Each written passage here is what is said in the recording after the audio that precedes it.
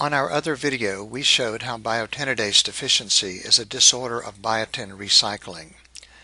The gene that encodes the biotinidase enzyme is located on chromosome 3, and the inheritance of biotinidase deficiency is transmitted as an autosomal recessive disorder.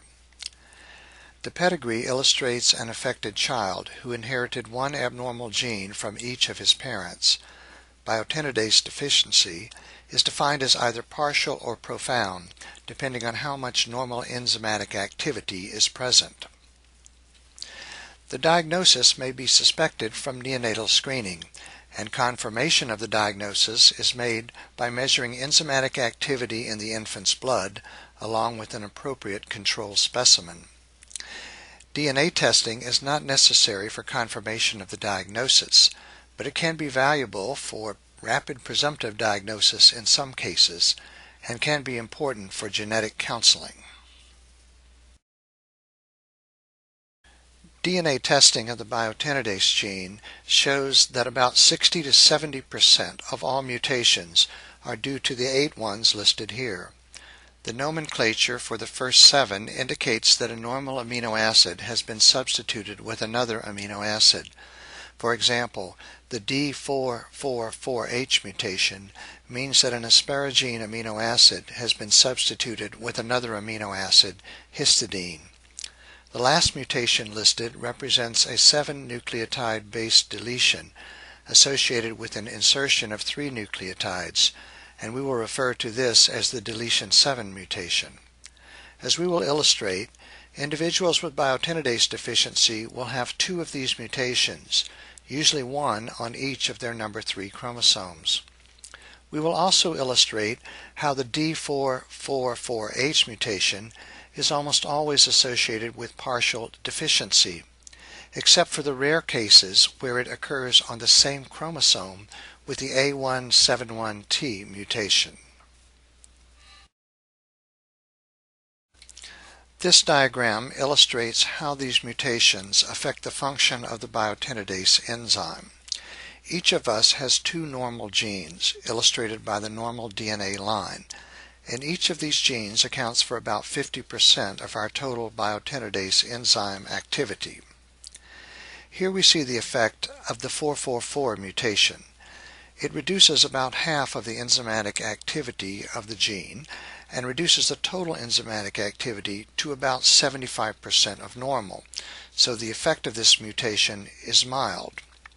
One of these mutations on each chromosome would reduce total enzymatic activity by 50%.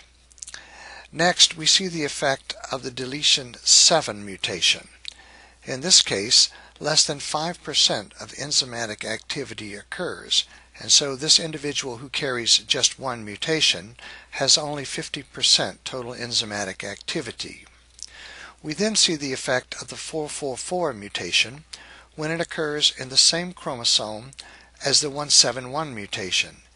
In this case, the enzymatic activity is less than 5% for that chromosome, and the total enzymatic activity is around 50%.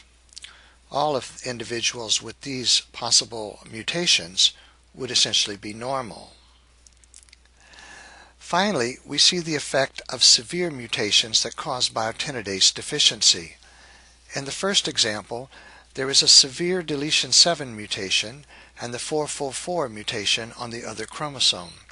The combined enzymatic activity is less than 30%, so the individual would have partial deficiency. In the next example, this individual has 2 deletion 7 mutations, 1 on each chromosome, and this combination results in profound biotinidase deficiency with less than 10% activity. The final example also shows the mutations of someone with profound biotinidase deficiency. They carry 1 deletion 7 mutation, but notice on the other chromosome that there is a combination of the 444 and the 171 mutations. These 2 mutations are said to be in cis when they are on the same chromosome. The net result being that these 2 mutations act like severe mutations. DNA testing after an initial abnormal newborn screen can provide valuable rapid information so as to assess the likelihood that a baby has either partial or profound deficiency. For example, two severe mutations strongly indicate profound enzyme impairment, whereas the presence of the 444 mutation, in the absence of the 171 mutation, strongly indicates that a partial deficiency condition is present.